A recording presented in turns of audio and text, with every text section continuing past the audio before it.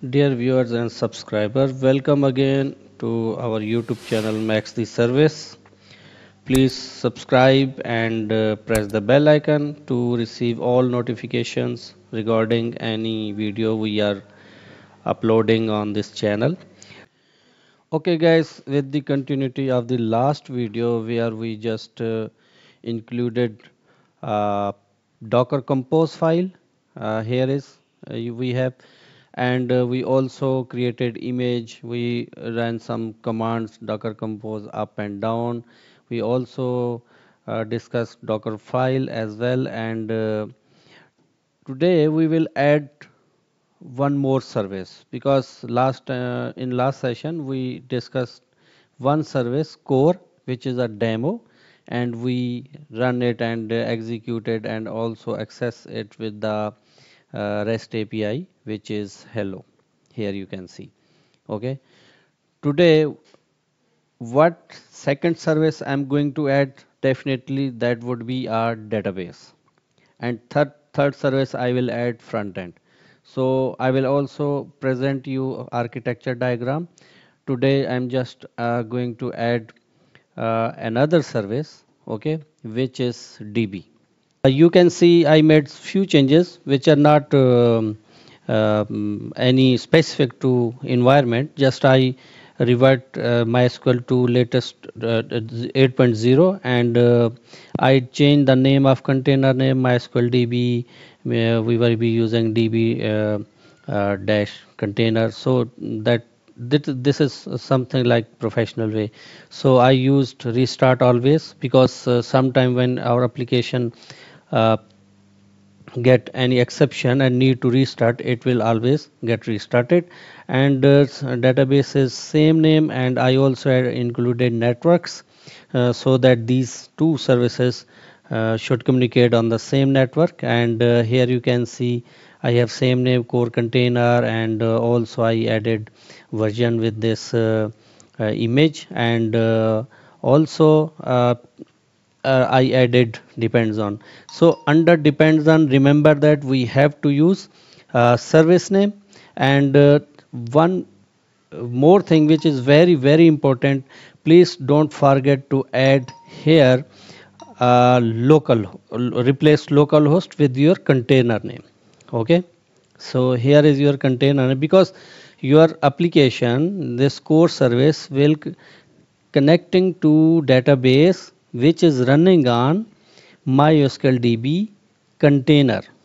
Okay, if container name is ABC, then you must be placing here ABC. Mostly developers do this mistake and get confused. Okay, why I'm not going to get any issue with connection to the database while it is running on my local machine? Because when we run on local machine, here you can see we have localhost, then port and DB name. Here, please don't forget to mention your container instead of localhost.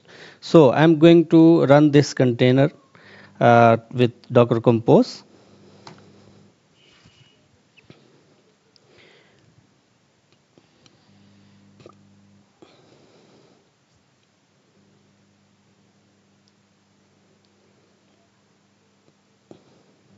Okay, now I have to check with the container should be running. Ooh, great.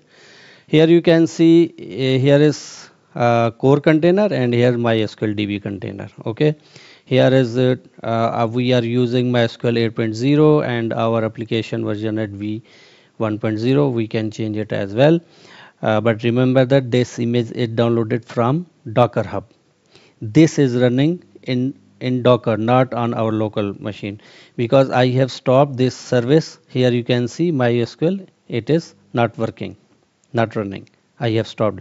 If I will keep running it, then I have to change the port and configuration so that I can communicate with MySQL running on the Docker, not on the my local machines. Okay, so another thing, we have to get the results, same results.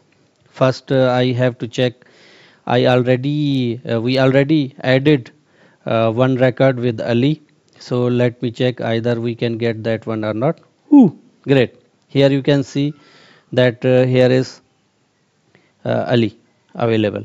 And now I'm going to guys, remember that it is running on your containers are running actually, not anything on your local machine. It is, we have Docker engine running on WSL, and those containers are communicating with each other, our core API and databases.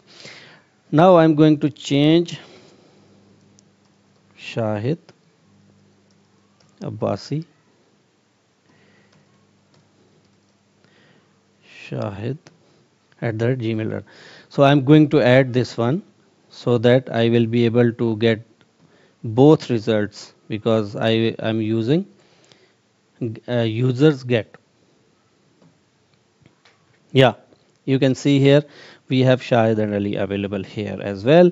So congratulations guys, we have successfully implemented Docker Compose with Spring Boot, and we have added another service which is database. And in next session we will be adding UI, and instead of accessing these results from this REST API Postman, we will be using some front end application, and we will be doing some CRUD operations.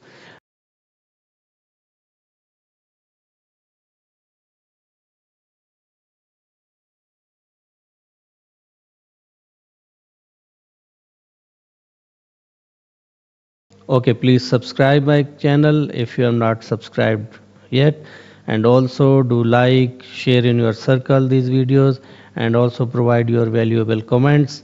And I hope you will be liking and sharing, so that I will be continuing with rest of the technologies and tools sharing with you. Thanks.